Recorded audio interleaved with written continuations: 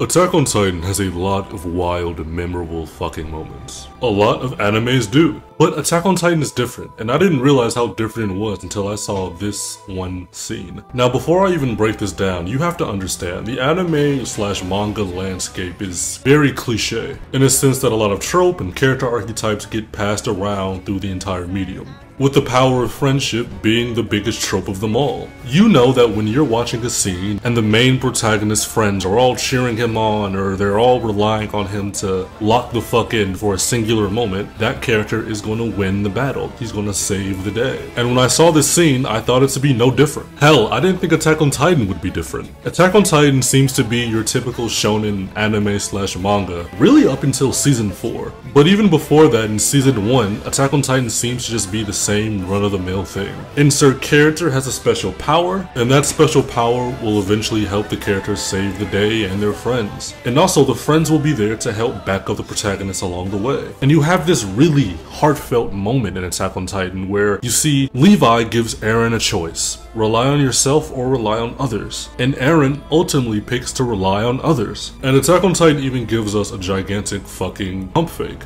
We see Eren's choice, and at first we thought Eren picked wrong. We thought the Levi squad were a bunch of frauds. And it turns out they weren't. The whole entire time it was a plan to lock up Annie and immobilize her to really figure out the identity of the female Titan. But this pump fake really proved to me how different Attack on Titan was. Eren ended up choosing wrong. The female Titan eventually kills the entirety of the Levi squad. The power of friendship in this context means absolutely fucking nothing. This broke the fundamental of the most common trope and archetype in anime there is, power of friendship.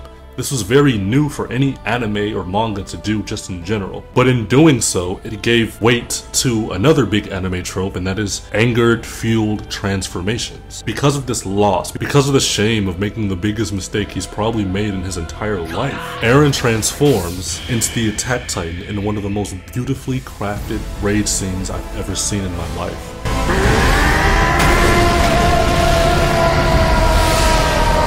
And it wasn't caused by the power of friendship. It was caused by Eren's own insecurity to believe in himself that he could get this done. And this inadvertently is probably the reason why Eren chose to conduct the Plan of the Rumbling by himself. He didn't want to rely on anyone else because he knew what happened the last time he did. And this scene is truly when I realized Attack on Titan was different.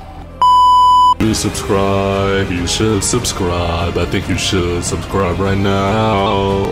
And if you subscribe, I'll drop a video. You should really subscribe, I'll drop a video, then we can laugh and like it all. I don't want you to comment or like, I want you to subscribe. So subscribe!